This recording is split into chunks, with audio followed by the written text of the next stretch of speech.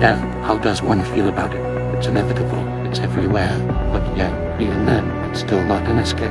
How can anyone be comfortable with anything when even reality itself can easily be altered? The slightest perception change can lead someone to a false sense of security.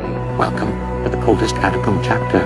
The nuclear, the Macabre, ex-Obsidian was fascinated by the concept of death, the mysterious, unknown yet certainty of it. With a scythe in hand, a black cloak over his body, he went to impersonate death. He would hang around those dying, random funerals, and never say a word, nor express any emotion. His fellow township people deemed him as the emo who would never phase out, which became more than they ever realized. When he died in a horrible car accident, death was fascinated by him, so much so that he was given a second chance at life. Only now, he had special abilities, able to cause hallucinations to the living and call upon the dead to fight battles for him. The Macabre's ability is called all senses. Pressing the active ability button causes any nearby survivor to have their perception on reality altered. Once they are affected by false senses or windows, palettes, and generations will provide fake information. For example, a previous opened window will now appear to be blocked. The generator will give fake progress, and a broken pallet will appear to be standing. In order to snap out of false senses and regain reality, the survivor must either miss a skill check,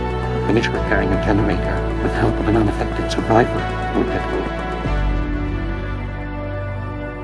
The Macabre comes with 3 new perks. The first one is called Into the Void. Your ability to see death from a different perspective allows you to torture others. Once a survivor falls from a high location, they will scream and reveal their location. When they land, they will suffer from blindness and exhaustion for a limited time. His second perk is called Endless Torture. Just because the victims are done with their time doesn't mean you are. Once the exit gates are barred, their location will not be revealed to the survivors.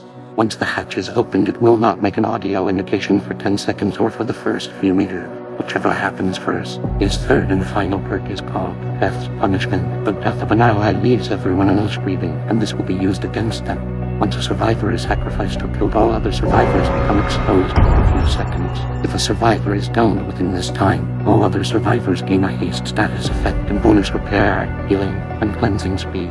If a survivor is not down during the duration of the perk, survivors suffer from exhausted and oblivious status effects.